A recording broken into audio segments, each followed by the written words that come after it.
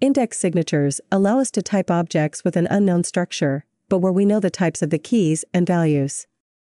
Let's say we have a ticketing application that allows users to book seats at a cinema. The seats are numbered A1 through 10, and goes further up the alphabet to G, also 1 through 10.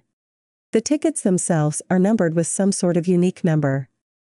So we know that the seat numbers should be strings, and the tickets should be numbers. We don't want to define individual properties, like B1 or G5. It's not only repetitive, but what if we add other cinemas later on that uses a different numbering system?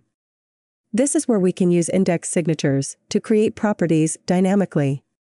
First we'll do square brackets, then give our dynamic property a name, like seat, and a type of string. But we also need to specify what type the value will be.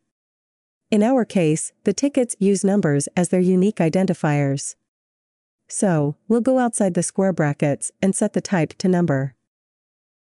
Okay, now let's create an instance, so, let seats equal new seat assign. Then we can do seat B1 equals the unique ticket number. And let's do another seats D7 unique ticket number. So, with index signatures, we can create dynamic properties with type safety.